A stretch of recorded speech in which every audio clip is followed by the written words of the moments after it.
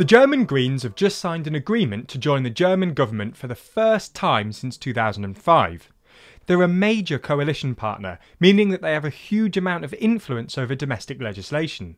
It's likely then that the environment will be a main focus in German politics over the next few years. In fact, you should check out TLDR EU if you haven't already. It's linked down below, along with the link to the video mentioned. Over there we discuss all kinds of European issues, from Poland's border crisis, the new euro notes, Sweden's 7-hour prime minister, and Russia's military on Ukraine's border. Anyway, check it out and subscribe to help us out. Regardless, over here in the UK though, the Greens are, well, not doing really well. They currently have a single MP, rendering them essentially powerless in Westminster.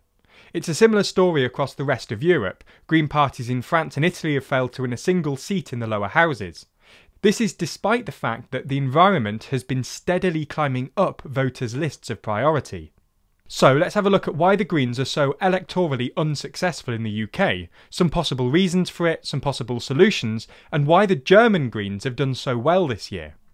The first thing to note is that the Greens' one seat is actually not a great demonstration of their popularity across the UK.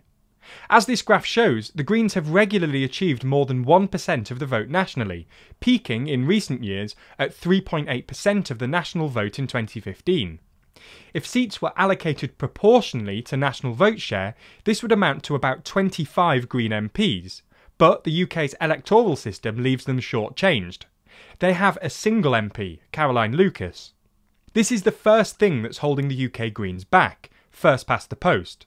Essentially, first past the post disadvantages smaller parties without specific geographical appeal, both because it disproportionately reduces their representation in Parliament. The Greens ended up with just 0.15% of seats despite garnering 3.8% of the popular vote, about 25 times more votes than seats, but also because it encourages tactical voting.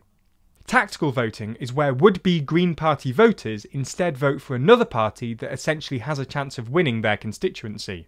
Essentially, if your constituency is a two-horse race between Labour and the Conservatives, voting for the Green Party isn't going to make a difference to the final result. It'll just be a wasted vote. Instead, you might decide to switch your vote to your preferred party between Labour and the Conservatives. And there's a fair bit of evidence to suggest that this is happening. Polling from the Electoral Reform Society found that about a third of voters voted tactically in 2019. A YouGov poll from September this year shows that of those who voted Labour in 2019, 66% of them had a favourable view of the Green Party. This is 56% for those who voted Liberal Democrat. Additionally, YouGov asked Labour and Lib Dem voters out of 10, with 0 being that they would never consider voting for them and 10 being that they would consider voting for them, how likely they would be to vote Green. 40% of those who voted Labour in 2019 gave a rating of 7 and up, with 15% of all Labour voters giving a score of 10. For Liberal Democrat voters, 38% gave a rating of 7 and up, with 13% of voters giving a score of 10. These two facts, that a lot of voters vote tactically and that a lot of Lib Dem and Labour voters have a favourable view of the Greens, suggests that would-be Green voters do vote tactically when it comes to general elections. This is probably why, in the 2019 European elections, which uses a form of proportional representation with multi-member constituencies, the Greens won an impressive 12% of the vote. Similarly, in the 2021 local elections, the Greens won a significant number of seats, although it's hard to compare these results to national results.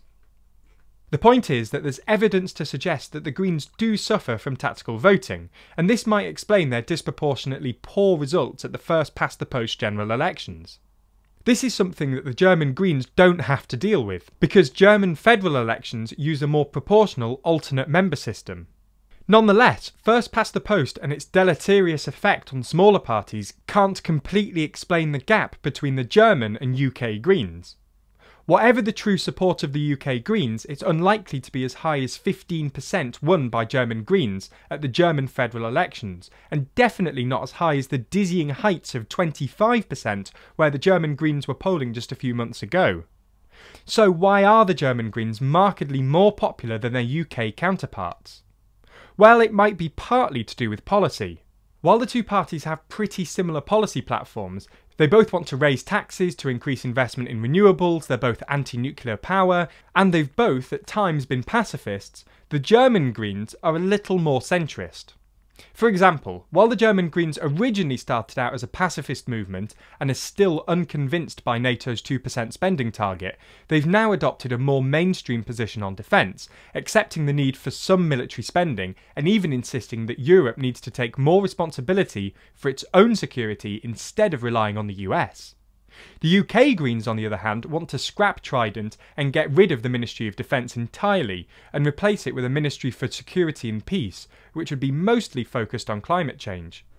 We're not saying that this would necessarily be a bad idea, all we're saying is that the German Greens' position is more electorally palatable than the UK Greens here. Another factor is the UK Greens' disunity. The UK Greens has a structure whereby the leader doesn't really have the power to set party policy. They're more of a spokesperson for the members. The leader has no more power than any ordinary member, they simply have more influence. While this is very democratic and gives power to the rank and file members, it's also not great for party unity. The UK Greens have spent much of this year arguing about trans rights, and they've even fought a leadership election over it. This is not a good look electorally for two reasons. First, fractured parties tend to struggle electorally, and second, it detracts from central issues of the environment, and smaller parties tend to do better when they focus on a single issue, as UKIP did in the mid-2010s when they focused squarely on Euroscepticism. So you get the point, the UK Greens hold more extreme, less electorally palatable policies, and are internally divided. It's also worth noting, however, that the German Greens used to be exactly the same. The German Greens, after all, used to be full-on pacifists and were constantly bickering between their more left-wing fundy and more moderate Realo factions, in part thanks to their own membership-led super-democratic internal structure. So, what changed? Well, it's probably partly the fact that the German Greens had to actually go into government. In 1998, after winning just 6.7% of the vote, the Greens went into a governing coalition with the SDP, and they've been in and out of government ever since, if not in the federal government, then at least in one of Germany's 16 regional governments. Today, the Greens are part of 11 regional governments in coalition with everyone from Die Linke to the FDP. Being in government has forced the German Greens to give up their more extreme policies, unify around actual policies, and has also demonstrated to the electorate that the Greens are actually capable of governing. This is an opportunity the UK Greens have never had, because First Past the Post doesn't encourage coalitions at the national level, but also because the UK has a more centralised political system than Germany, which means the UK Greens don't have the opportunity to govern at the regional level in the same way that the German Greens have.